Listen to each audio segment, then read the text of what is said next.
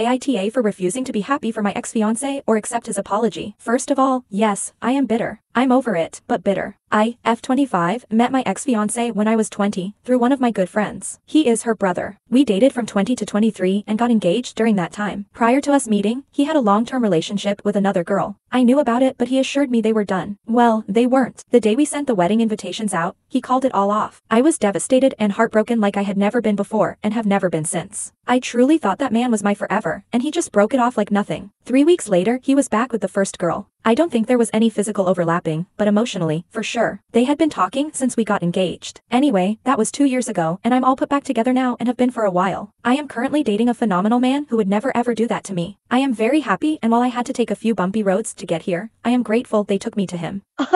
Anyway, recently my friend, his sister, let me know that he and the other girl are getting married. I was like, oh.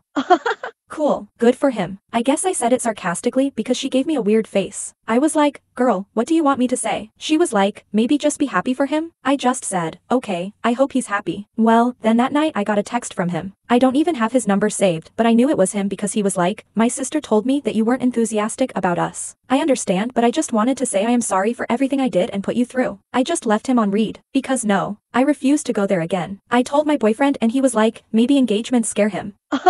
My boyfriend told me I am not obligated to accept his apology, and my mom told me I should have told him some harsher words. I didn't think about it again for another week, until my friend brought it up again. She was like, honestly, it's been bothering me how you reacted. He's still my brother, and I was going to ask you to help me pick out an engagement gift for them. I was like, girl, you have to be kidding. In no way, shape, or form am I happy for them. In fact, I wish their relationship the absolute worst, and I would rather do anything else than pick out an engagement gift for my ex-fiancé and his new fiancé. She got so mad at me, she stormed out of the restaurant. Maybe I was a bit harsh and maybe I should be over it and be the bigger person, but I just don't care enough to do that. I think I am allowed to wish him the worst considering he made me apologize to every extended part of my family for receiving an invitation for a wedding that was never going to happen. I was heartbroken and humiliated. AITA for not being happy for him?